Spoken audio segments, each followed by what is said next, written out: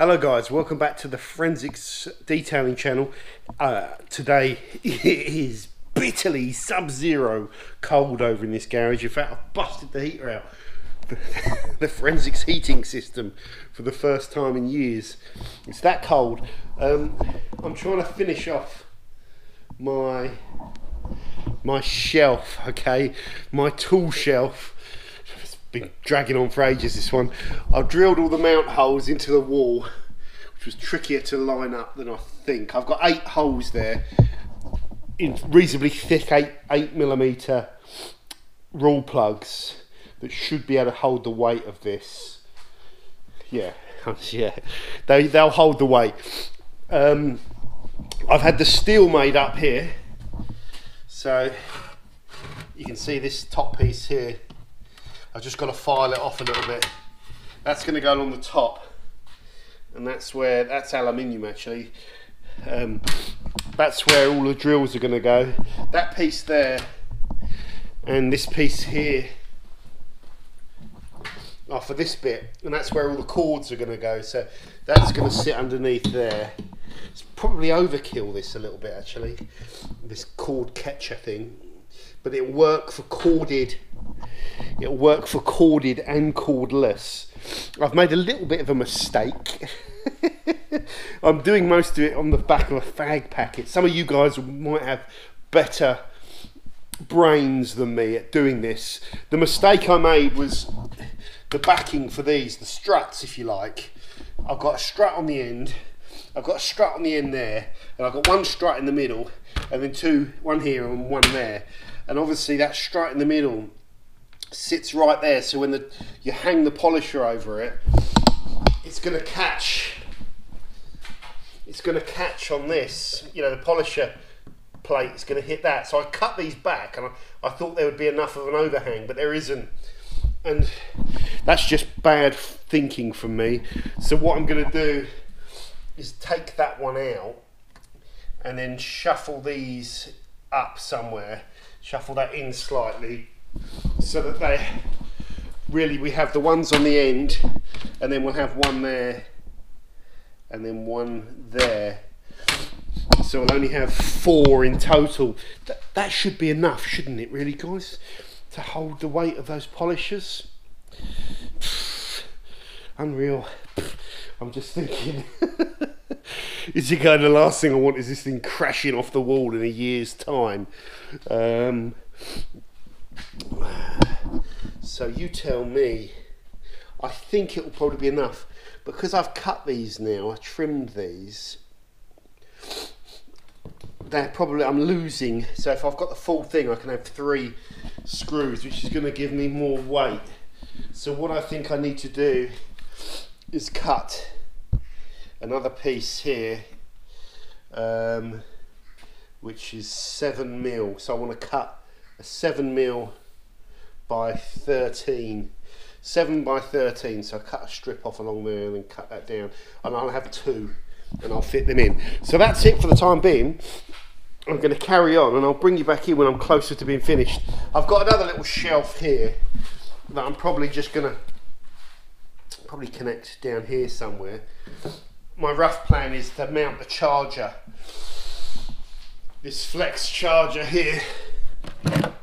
Yeah, that's got the mount screws. So I'll mount the flex charger there, and I'll leave a space for another charger in case I ever want to have 2 on the go. And then I'll have a little shelf here, and I can just pop the batteries here. And then this will be for other tools, like the drill. This little flex mini drill was really, really cool. So what you can see now is me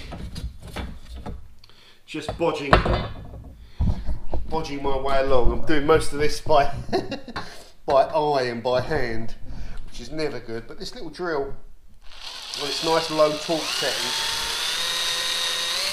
is really good.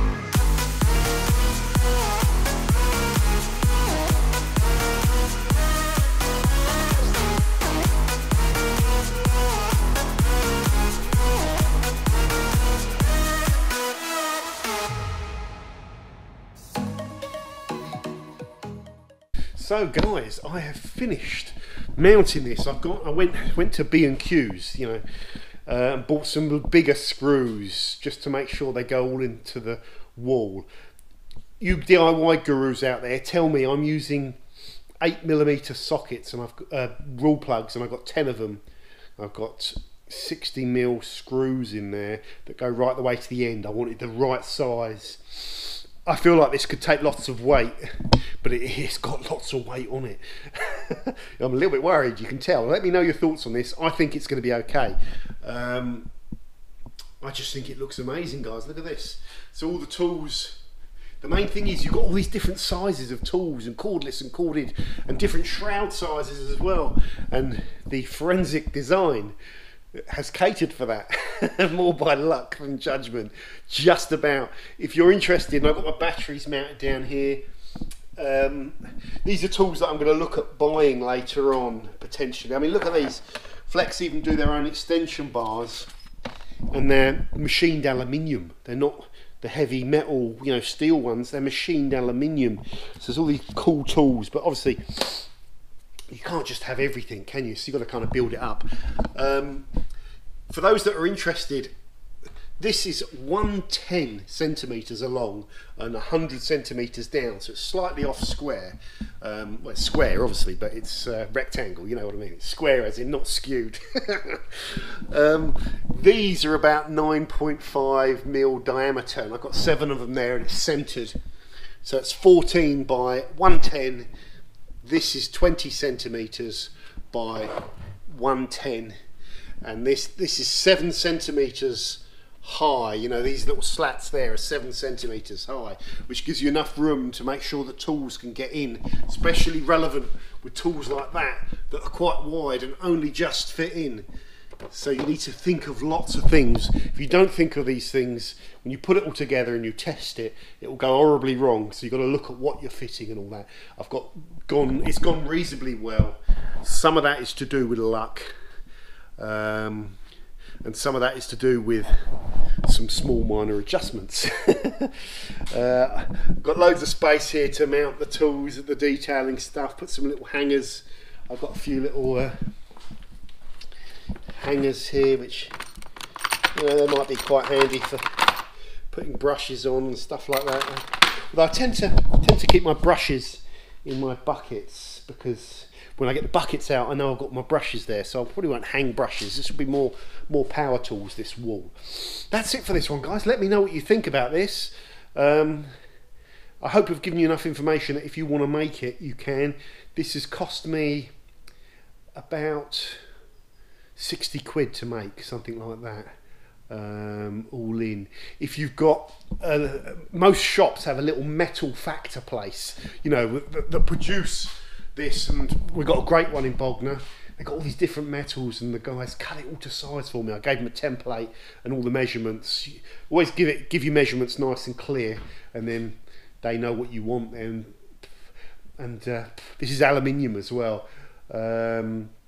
So yeah, it's all gone really, really well. That's it. Thank you very much for watching, guys. What's coming soon on the channel? I'm probably going to do a wash video tomorrow. A wash video perhaps on either one of those cars, but the 330 is absolutely filthy at the moment. So that's it for now. Take care.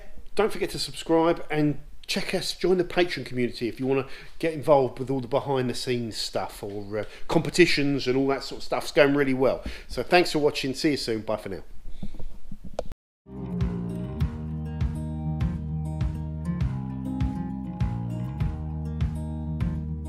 Holding on to what I knew, but the moment's gone.